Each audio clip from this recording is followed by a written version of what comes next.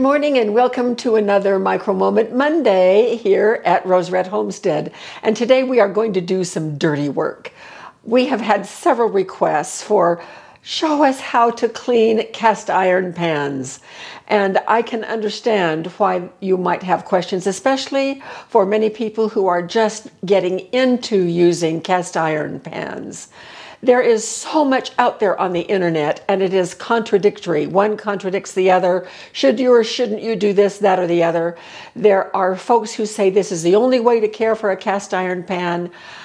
I'm very pragmatic, practical-minded, and my opinion on a whole lot of things is Occam's razor. Occam's razor is simplest solution is usually the best solution, and I use whatever works. But that is based on some scientific knowledge that I'm going to share with you in just a moment. First of all, cast iron is a really, really tough material. There's very little that you can do to damage cast iron beyond being able to fix it, which is a good thing. We have done an earlier video on how to strip cast iron that might be old or rusted, and then how to season it, which might be a good one for you to look at too if you are in that situation. And I will link that video to the end of this one. Today, we're just going to talk about how to clean. But before we do that, here's what you need to understand about cast iron. Cast iron is a little bit porous, meaning that it has pores. If you took cast iron and looked at it under a very powerful microscope, the surface of cast iron would look a lot like gravel, bumps and hills and valleys, and it's very lumpy. Well, what we need to do in order to get our cast iron pan ready to use is we need to flatten out that surface. And the way that we do that is by seasoning it. Now, the way the chemical composition works for cast iron and oil is that when you put a fat or an oil on the bottom of a cast iron skillet or pot or Dutch oven or whatever, and then put it in the oven on high heat, that oil seeps down into all of those little hillies and valleys on the surface of the pan and forms a nice, smooth, hard surface that actually chemically bonds. And that is a really tough seasoning. It's a tough surface. But can it be scraped off or removed? Yes, it can. And most of the cautions that people give you on cast iron, they may not understand what I just explained to you, but what they do understand is that seasoning can be scraped off or destroyed in some ways. And so they are telling you what their opinion is so that you don't disrupt that seasoning. A well-seasoned pan is pretty resistant to things sticking on it. For instance, I have right here 2 skillets. Now, this one I cooked eggs in, and it's been sitting out for a while because I wanted to save it to show for today. But look how the egg stuff just slides right off, and that is because of the seasoning. This one, on the other hand, I tried really hard to make a bad mess. So I put some beans in this one last night, turned the oven up to 400 and let it sit in there for a couple of hours. Oh, our home smelled so delightful. Jim said, "What are you making? What are you making?" But I wanted to make a real mess. And see, this one isn't coming loose like the other one is. So we're going to have a time doing this one. We're going to do this one first. So the first attack is that you just simply take a paper towel and wipe through it. And I'm just going to wipe this right into the garbage. And you can see the seasoning underneath is still in place. It has that little sheen to it, but it still isn't clean. Now, a lot of people say, don't put water in it, don't use water. Well, I use water. I not only use water, but I use soap. And people who are very anti using dish soap in cast iron, that harkens back to generations ago when, and it was valid back then, because the soap they made was made of lye and vinegar, and those two compounds, don't put those in there or you're going to be reseasoning your pan. But the thing of it is, you can reseason it. It's not a big deal if the seasoning gets disturbed. So I'm going to move over here to the sink, turn on my water, add a little bit of just dish soap, and with my dishcloth, I'm just going to wash through it.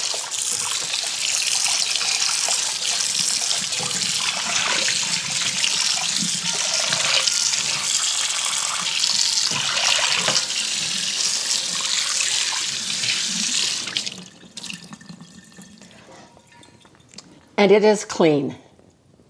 Now I'm going to bring it back over here, because the one thing that you want to do is to protect your pan against rust, because it will rust anywhere that it breaks through the seasoning.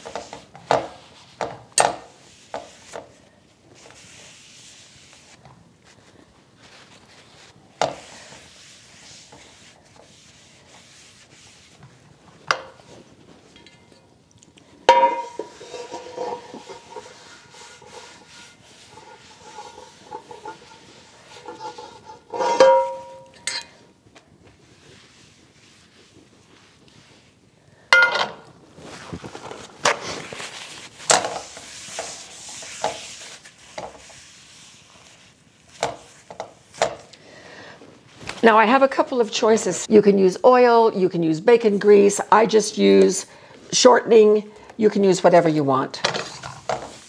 People have a lot of opinions about the very best fat to use to season.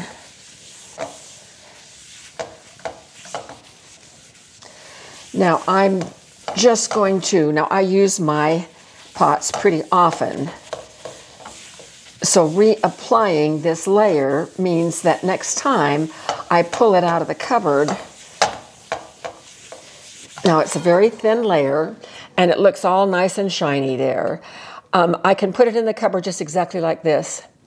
If I want to add this to the seasoning layer, then I will put this in the oven at 350 for about an hour and let this layer polymerize with the other layers that are there to help cover that rough surface, and that will harden that into a seasoned layer. Or I can just leave it like this, and next time I use this pan, when I heat it up prior to putting the food in it, it will polymerize a little bit. So you can just kind of take your choice. Now I'm fine with just putting this one back in the cupboard. I'm not so sure that this one is going to be able to do that.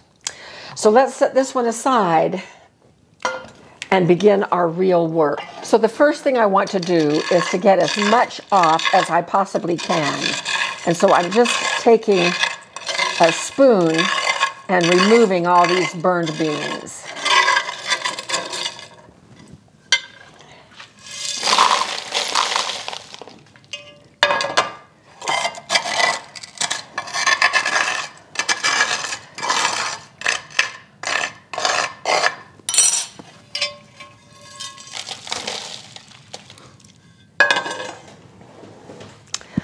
Well, I can tell right now, this is not one that I'm going to be able to just wipe out with a paper towel. It eats the paper towel. So this is going to require some soaking, most likely. Now, when I say the word soaking, several of you are just going to cringe. Soaking? Oh my gosh, don't soak your pan. It will rust. Well, it's not going to rust if the seasoning layer is still in place. And so far this one is, but I have two tools that are going to help me. I have this chain mail spongy thingy, and I have this plastic scraper that are going to help me. Now this one, neither of these are going to do anything until I get this softened.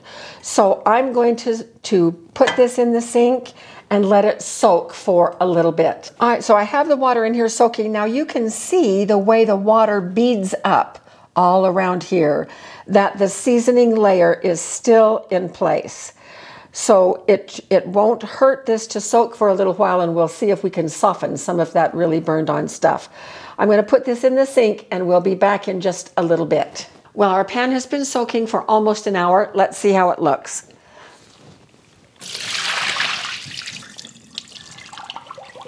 So here's what it looks like. So I'm going to scrub with this.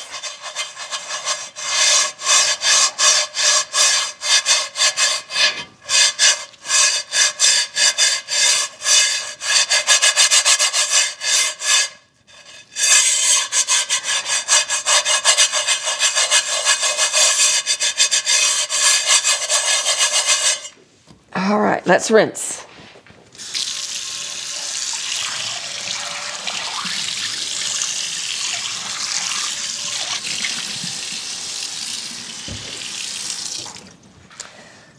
Okay, and you can see how the water is still beating. So let's just take a paper towel and see what we've got.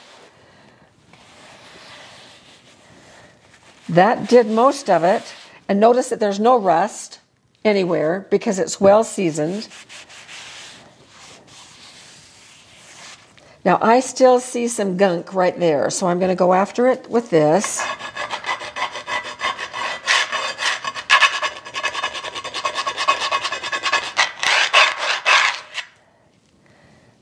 That's not really getting it. So I'm going to go after it with hot water and soap and my scratcher. This is not steel wool that I have right here, but it is a pot scratcher.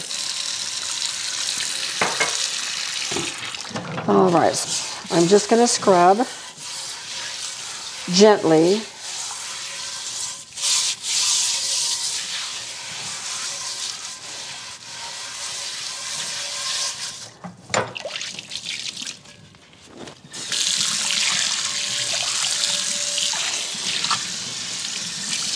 All right, let's take a good hard look.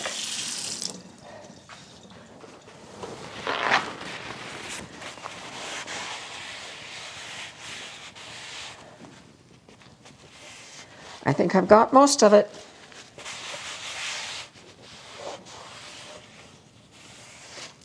Now, one of the things that I see right here is that some of the seasoning was ruined by the beans themselves. This is in the shape of where the beans were. And so what I am going to do with this one, because this was quite a bad burn,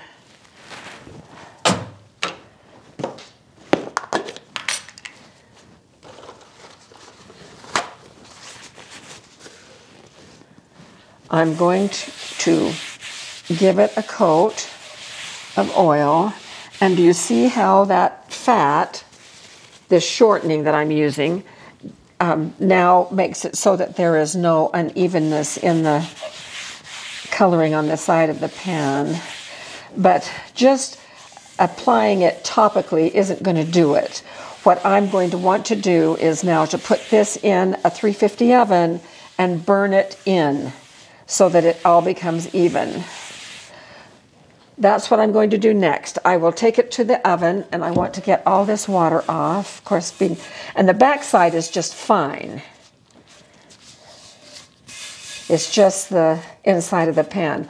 I will put it in the oven, a 350 oven, like this for about an hour, and then upside down so that any excess will drip off. You don't want any excess oil at all. Halfway through, I will go in and wipe it out again because I want the thinnest of coats, and then I will bring it back when that is finished.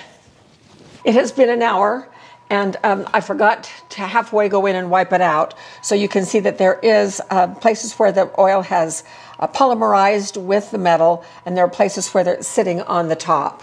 What I'm going to do now is, and it's done enough, but it's hot. And by the way, I always wear heat gloves when I work with hot cast iron. These little hot pads just don't give me enough coverage, and I've burned my hands before, so now I'm just going to be careful, a lot more careful. So I am going to take another layer of this fat because this is very hot. That gives me the opportunity of putting another layer on. I'm not going to put it back in the oven, but still, the heat that is going on right now is enough to do exactly what I want to have done. And so I'm wiping up all the excess that I can possibly get up. And look how nice that looks. This now is touched up with the seasoning. It is ready to just cool down and go back in the cupboard as soon as it's cool. Even with that awful, awful burned mess on it, with an hour's worth of soaking, because it had a good seasoned coat on it. It was protected from rusting. I don't worry about that if I have good seasoning in place. And then we put another layer of seasoning on because the beans themselves did etch a little bit of the seasoning up. But now it's nice and smooth in there, and I can continue cooking knowing that it is going to be a non-stick surface. One of the things to remember when we cook with cast iron is that I never put food in a dry pan. I always coat it with oil first. And that protects it. It also ensures that it's going to be laying down another layer, because it is the buildup of layer after layer of oil or fat that polymerizes with the metal that keeps that nice, beautiful, seasoned coating in place. So I hope that this was helpful for you. And don't worry so much about details. Do what your instincts tell you to do. Worst case scenario, if you etch out some of the season on it, just redo it. And you can follow the instructions that are in the video that I'm going to put at the end of this video on how to completely refinish cast iron if it ever becomes necessary. So thanks for being with us, and we will see you next Monday for another micro moment.